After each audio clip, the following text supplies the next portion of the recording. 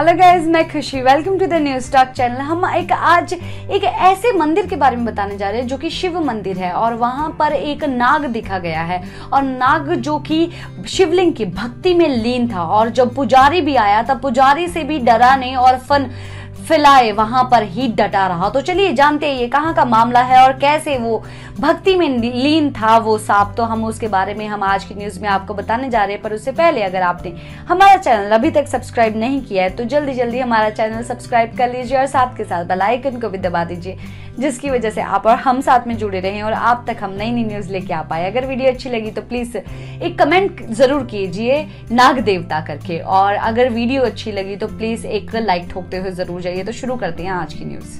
So guys, आप लोगों को तो सबको पता है कि सावन का महीना चल रहा है और सावन के महीने में हर हर महादेव की बहुत ज्यादा पूजा की जाती है और उनका फेवरेट मंथ माना जाता है ये जो सावन का महीना होता है। और सावन के महीने में सब लोग उनके पूजा में लीन रहते हैं। जहां पर इंसान पूजा में लीन रहते हैं वहां पर एक ऐसे भी केस हमारे सामने आया जहां पर नाग देवता भी उनकी भक्ति में एक मंदिर में लीन है। तो ये मामला मध्य प्रदेश का है और मध्य प्रदेश के दमोह जिले का है और वहां पर एक मंदिर है जो कि शिव मंदिर है और वहां पर एक नाग अचानक से शिवलिंग के पास आ गया और शिवलिंग के पास आके अचानक से वो भक्ति करने लग गया। आप लोग फोटोज तो वगैरह देख ही रहे होंगे कि वहां पर वो फन खिलाए वहां पर खड़ा है और उसका कभी भी ध्यान नहीं हट रहा शिवलिंग से और वो पूजा पाठ किए जा रहा है, अपनी भक्ति में लीन है। और वहां पर जब अचानक से पुजारी जी अंदर आए और अंदर आके उसको दूर करने की भगाने की कोशिश की, अपने हाथों से भगाने की कोशिश की,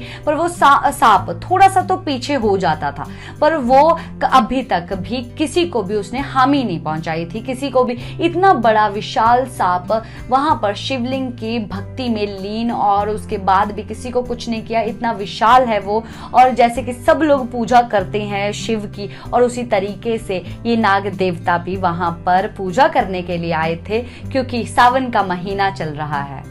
माना जाता है कि वासुकी भगवान शिव भगवान के परम भक्त थे। उनकी भक्ति जब स्टार्टिंग में उन्होंने ही शिवलिंग का निर्माण किया था और उन्होंने ही पूजा करनी शुरू की थी और उनकी पूजा से भगवान शिव बहुत ही ज्यादा प्रसन्न हुए थे और प्रसन्न होने के बाद नागलोक का भी उनको अधिकारी बना दिया गया। और उसके बाद जैसे कि आप लोगों ने काफी बार देखा होगा कि काफी सारे केसेस भी सुने होंगे कि शिवलिंग के ऊपर नाग लिपटे हुए हैं और आपने तो देखा ही होगा कि शिव की जब भी आप तस्वीरें देखते हो तब शिव के गले में नाग देवता हमेशा ही रहते हैं।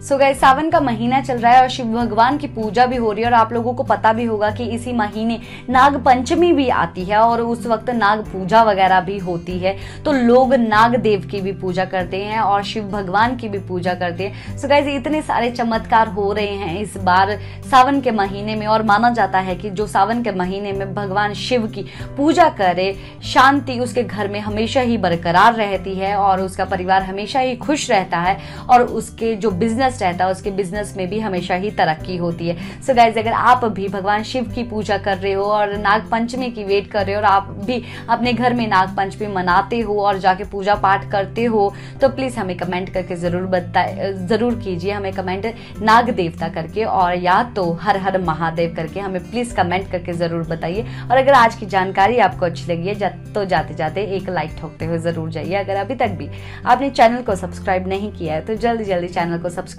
कर लीजिए और साथ के साथ बेल आइकन को भी दबा दीजिए, जिसकी वजह से आप और हम साथ में जुड़े रहें और आप तक हम नई नई न्यूज लेके आ पाए। इसी के साथ मैं लेती हूँ इजाजत। बाय बाय, टेक केयर, नमस्कार।